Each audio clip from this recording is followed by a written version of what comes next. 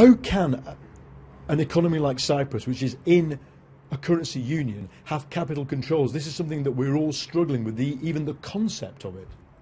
Well, precisely. I mean, capital controls in a currency union, they're just not compatible. It's like you're saying, it's not. I'm not in a currency union. I have a different currency from yours, and I'm not letting it leave the country. But unfortunately, we have to do it. So I think the only way that it could be implemented and not cause big problems at the border is not to allow people to withdraw very big sums of money at once. Have a daily limit on how much money people can withdraw, because the bank ran out of liquidity completely. What can the Cypriot government do to prevent a run on Thursday? Well, of course, the main thing that it has to do is to persuade people that we are not in a situation of a run, because the deal that was done is a permanent deal. No one expects a second memorandum and running out of money, the banks running out of money. The problem, though, is that the banks have now been closed for 10 days. It will be 2 weeks by the time they open. There has been a cash shortage in the country, and there have been no banking business, no bank transfers, and there will be a lot of activity when banks open, and we've reached a situation where people are very nervous. So something very small could trigger a run on the banks, in the sense that I'd rather hold my money in cash than trust it with a bank, if I know some troika from somewhere might come and take a big part of it. Once it's sprung stability, there is the small matter of the actual economy. What happens then?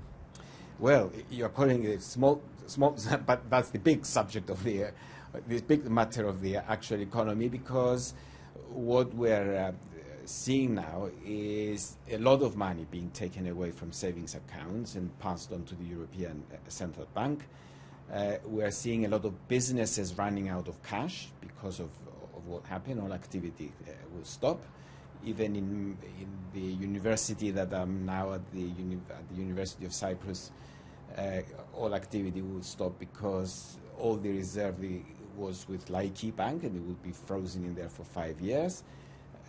Then a lot of people will have to be dismissed. Unemployment will shoot up. I wouldn't be surprised to see it going up to Greek or Spanish standards, and that's the big concern, because once unemployment goes up there and once activity stops, however much confidence you have, they don't revive very easily, as we've seen from other countries. Is there anything that the European authorities can do? They repeatedly speculated about a Marshall Plan for Greece. Cyprus is such a small economy. A Marshall Plan for Cyprus would not cost a lot, would it? Shouldn't they be doing something to try and stabilise the real economy? I think they should, and they hinted that they would be doing something, but they hinted mainly at social transfers. But social transfers are important, of course, to have a safety net for the people who lost so much money and people who will lose their jobs. But it's such a small economy, as you say, and there are many infrastructure projects you could be doing. The tourist sector is doing well. There are things that need to be done in the tourist sector, and those will revive some construction activity, which is the one that will be affected most by what we're seeing.